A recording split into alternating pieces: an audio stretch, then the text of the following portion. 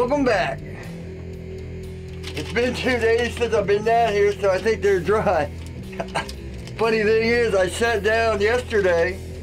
I was like, I'll just spend an hour or two on this new song. You're probably hearing it in the background now. 15 hours later, I finally finished it. One of those things when you have OCD and you're like, okay, I'll just take a break, and then every time you think you're going to go do something else, you're like, oh, wait, I can change it one different way and make it better this way or make it better that way, and you just find yourself stuck. All right, so here's the first one. Looks like everything's nice and tight. No gaps. So, that's nice. I figured I'd wait to unveil these so, you know, we can all be surprised together if one of them's ruined. I sincerely hope not. Yeah, see, it's stuck to it. That's why I used it. This is parchment paper, not wax paper. Simple Little Life, another tip, you know, he said to use when you're using epoxy, use parchment instead of wax paper. And it does, it works so much better. All right. So I'm gonna have to take that in the grinder and flatten it down. Looks like we're good. Then the bounds, we got plenty of room for movement.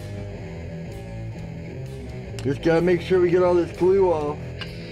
You know, that's what the surface plates are for. Mine's always covered with stuff, but there is a surface plate down here. Right here.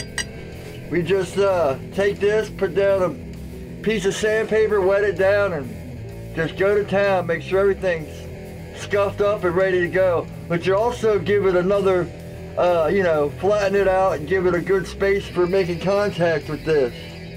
Because if you try it now, you can see it's all glue. Glue is all wobbling on there, so we got to make them flat. It looks like these were a success. We got plenty of room, you know, to come down and come in and move it up or down or move it in and out. What I'm going to have to do before I drill it is mark a line. So you want them even here, and then you drill the holes. But you want to make sure, like just like that, you don't want them sticking over or anything. And these should be pretty simple too.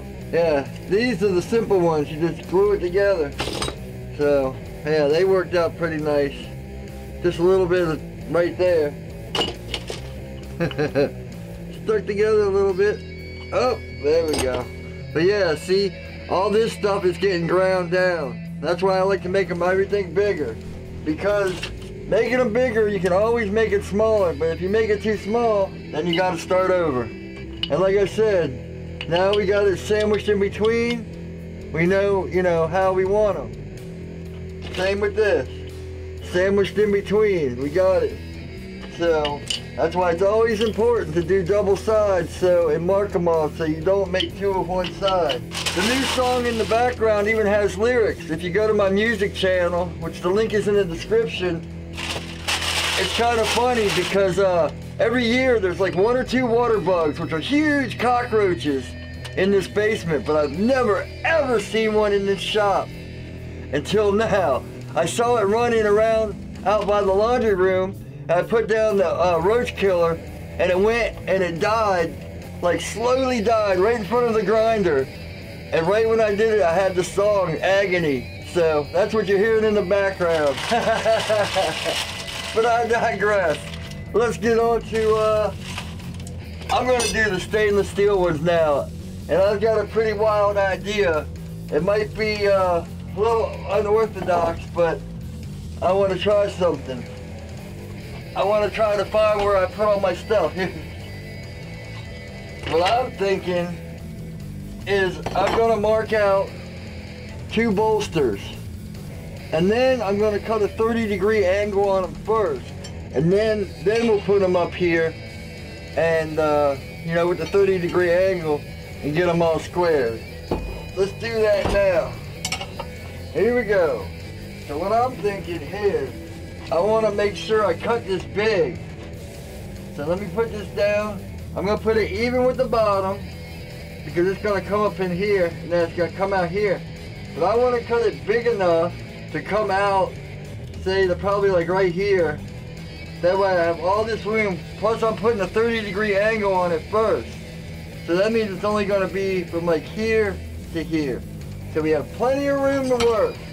Like I said in the last video, we're not worried about wasting material, because if you got to do it again, you're wasting even more material. Now I'm going to cut out one big piece and do the 30-degree, and then, you know, then I'll cut those in half. So, 1 7/8.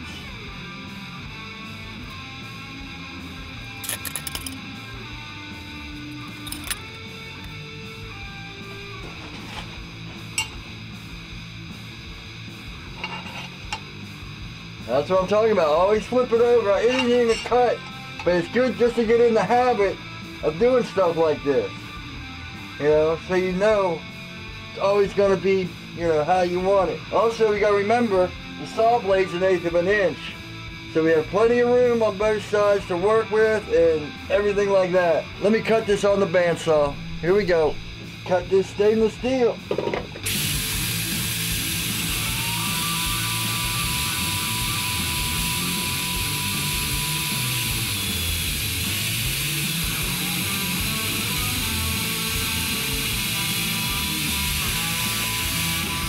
I think this blade is about seeing its last day. So there we go.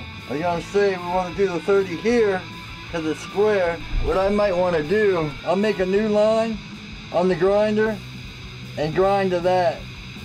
Because this side, I mean, we can grind to this side, but either way, it's not gonna come out straight.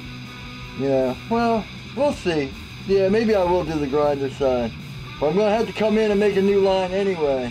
On the grinder, you know, it's only 2 inches, so I'm about to go back and forth till I get it in. Over to the grinder. Yeehaw! I went off our straight edge and marked a new line. Now, if you're getting into knife making or any kind of metalwork, these things are awesome to have. If you take it, it's magnetic. You want to make sure your surface is clean.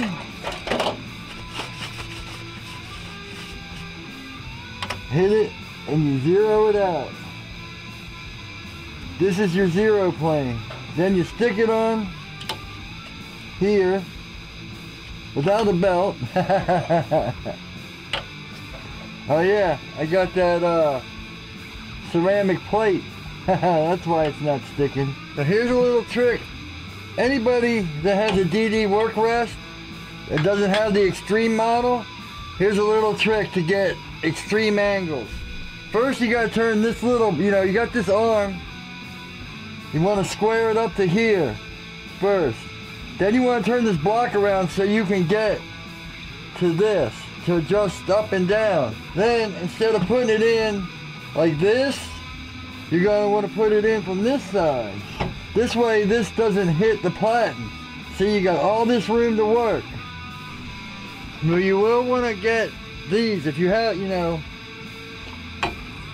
like I made my own T-handle. You know, I just took this part, carved a groove in there, sunk it. The old make a tool, need a tool. That way I have more grip. Because, you know, a lot of people buy those whole sets, but you only use 1 or 2. Why buy the whole set? But you might need it. You're going to set this to 0. That's the one problem about these ceramic platens. Here, maybe I can do it from the back, since it's same. So we'll set this to 0. Check it. It's saying it's a little, oh.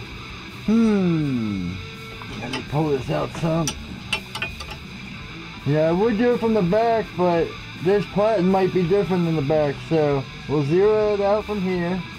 Here comes the most important part, our doubler plates.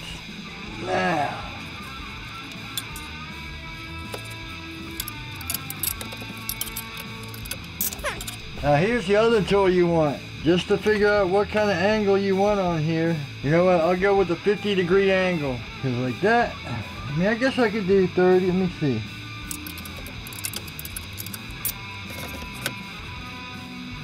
That's quite the angle there. Yeah, I don't think I could even do it. Woo-wee. It's possible. I think I'm gonna go for 50 though. Just to make it a little easier on myself. These are my first bolsters after all, and I haven't. Alright, I'm gonna put the belt on. Alright, 50 degrees. Now, once again, you want to make sure we're square. Now let's get this all tightened up.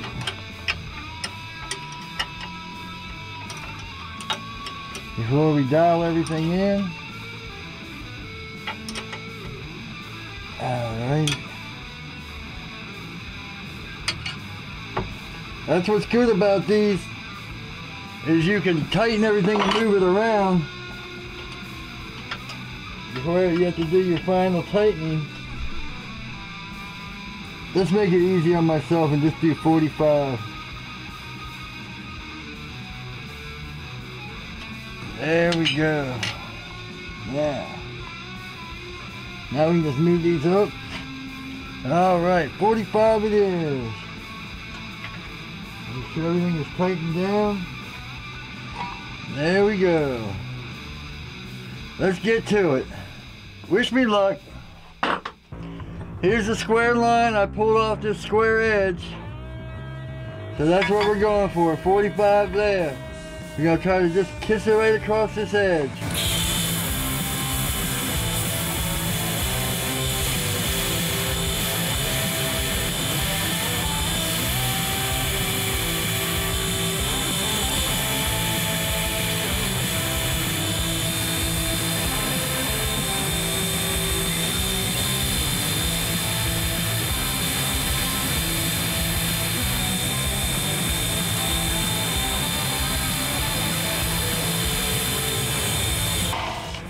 Alright, we're getting there. Let's check it with the square. Alright, this is my cut side, so we can't go out there. We have to go off the... And... Alright, so we got a little bit to go here. As you can see. Look, right where these waves are, so... we just got to get it all straightened out.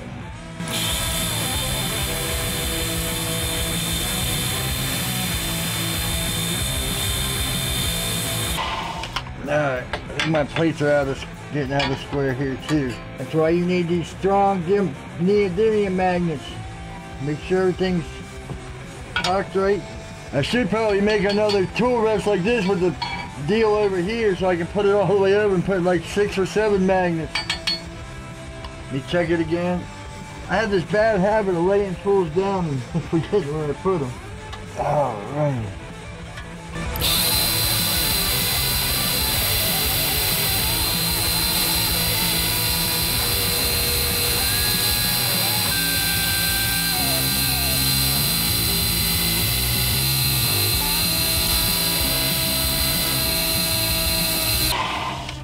I think we're straight enough. I mean, the other part's wood, so we're gonna just have to make the wood. I mean, we're gonna have to sand this all down to get it all straight. But I think for now, let me just cut this in half and I'll show you what I'm gonna do next. So I think that's it for now. I went ahead and did the other ones off camera. So we got these. And here's a little thing to show you what they're gonna look like. So you will just line them up here and line them up here. The rest of this, see how this is uneven and this is uneven and all that? That doesn't matter. The only thing that matters right now is this lines up, these two edges line up, and these two edges line up. Then we'll just clamp one down, you know, make our mark, clamp it, drill a hole from the outside into there, you know, take that off, flip it, and do the same thing. That way we can take a little pin and connect them together, make sure they line up and all that. And then, yeah, then shape them out how we want them.